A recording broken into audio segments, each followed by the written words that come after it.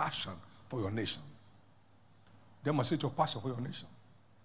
We are not prospering here because we are that smart. Among the covenant obligations is a genuine love for the nation.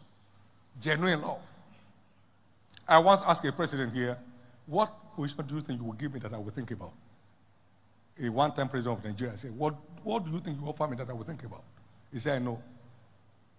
I know. We are not fighting for self. We are fighting for the rescue of the masses who are just languishing and nobody's caring. But this time, judgment will sit. As the Lord lives, a deliverer will emerge. This wave of wickedness will stop. Now, let me ask you a sincere question. Now, listen to me. How many want a repeat of the experience of the last 8 years? You must just be a devil to think so. You must be too wicked to think so. How many want that experience?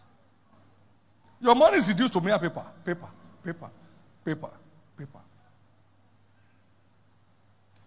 Can't go from one place to another without heavy prayer, anointing, and all that. No.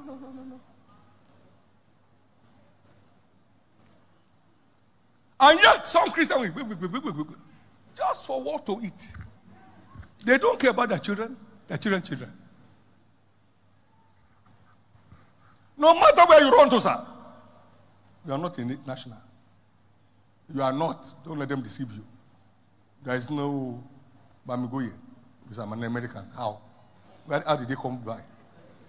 Where's his clan? No. Don't waste your time and step into slavery. We stayed here and we are prospering here because we have the heart of the people.